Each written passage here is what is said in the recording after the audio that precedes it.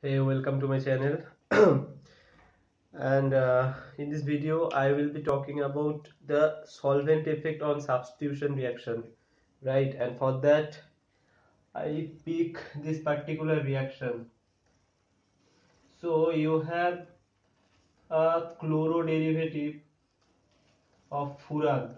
So this ring is furan ring, and this is a chloro derivative of furan. So there is a CH2Cl group, and when you do substitution reaction on this furan with sodium cyanide in different conditions. So first condition is you can use water for reaction, water as solvent. So in this case you will be getting this product, right? So here is methyl group, and when you use DMF or DMSO, either DMF or DMSO as solvent, you will be getting this product.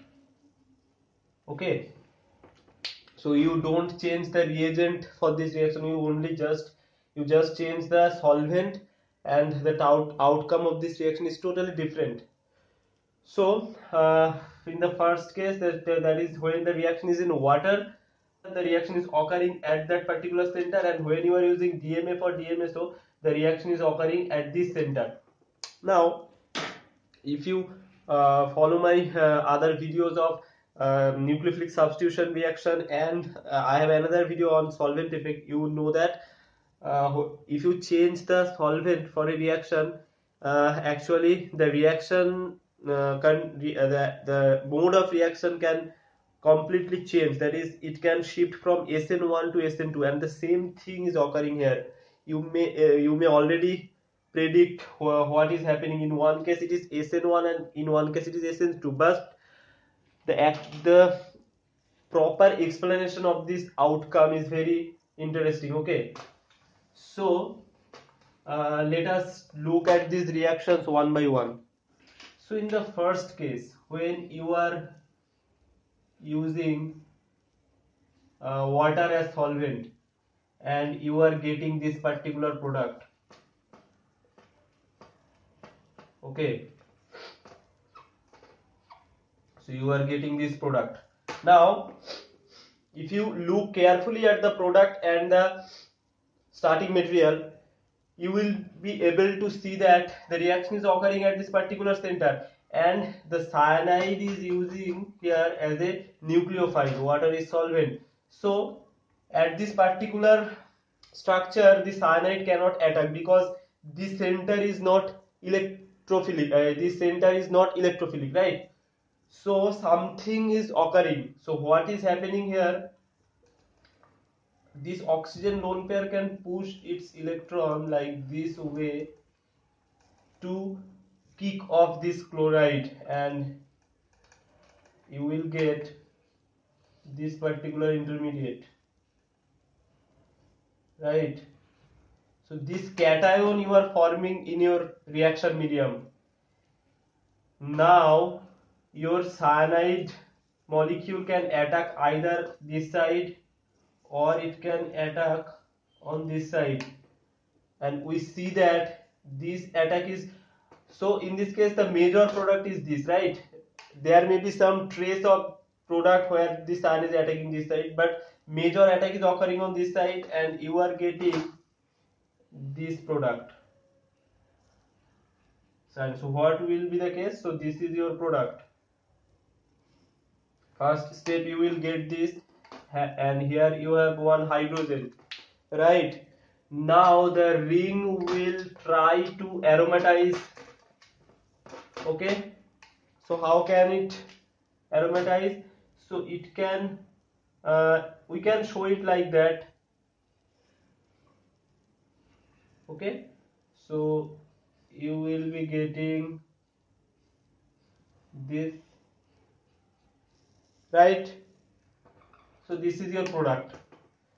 Now why this carbo, so first of all, this is the case when the reaction is in water solvent, right?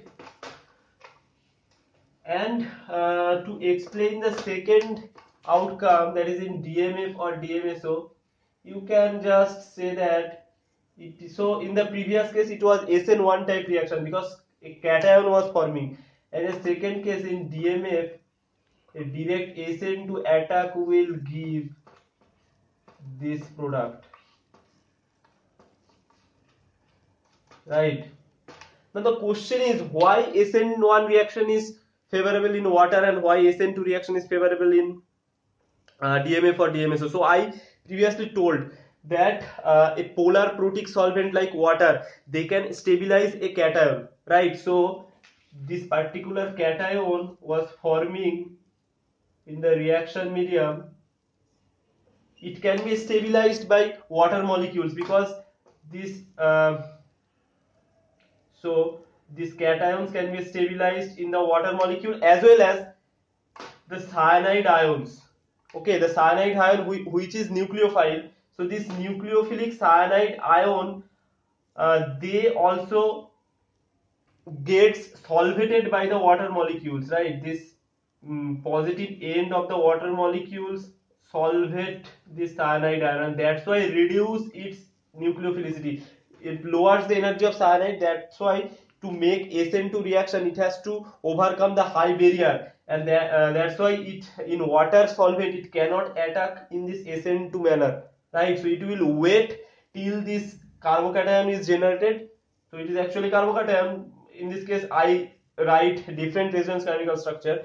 So as its nucleophilicity is reduced in water medium, it will wait until this cation is forming and then it will attack here. Now still one question left, that why it is attacking at this particular center and not this center. So in terms of molecular orbital theory you can explain it very nicely, because it if you do the calculation you will see that the coefficient of LUMO will be greater here and coefficient of LUMO will be lower here. Okay, so this you can tell by calculation, but if you don't know the molecular orbital theory then also you can tell, because if you look at this particular molecule you see that this resembles this part. So this part resembles a carbonyl group, C double bond O, right? And if I draw the full structure, this is actually a conjugated system we can write. So this end is this end. If I compare these two systems, they are structurally similar, right? This end is this end, and this carbonyl carbon is this carbonyl carbon resembles with the center. Now in this case also there is a positive charge on oxygen atom also. So if you use any Lewis acid catalyst, let's say lithium plus, right? So whenever you use a Lewis acid catalyst or anything which induce a positive charge on carbon, that positive charge on oxygen, that makes this carbonyl carbon center very much electrophilic, and then all the nucleophiles directly attack on this carbon in a one-to fashion. They doesn't attack this distant carbon, okay, because this center is very much reactive now. And the same analogy we can draw here, that is this, due to the presence of this positive charge, this carbon center is particularly is very much reactive, and that's why the cyanide ion will preferentially attack at this center and not at here. So this is why in water medium you are getting that particular product, the attack on this center. Now what is the case of DMF?